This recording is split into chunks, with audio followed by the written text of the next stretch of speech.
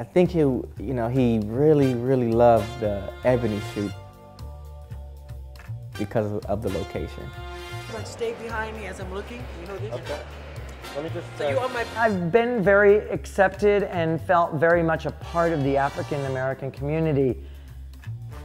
So as any good brother, an Ebony cover, wow! Michael Jackson on an Ebony cover? That is. Look how beautiful it is. Can you look down and see that?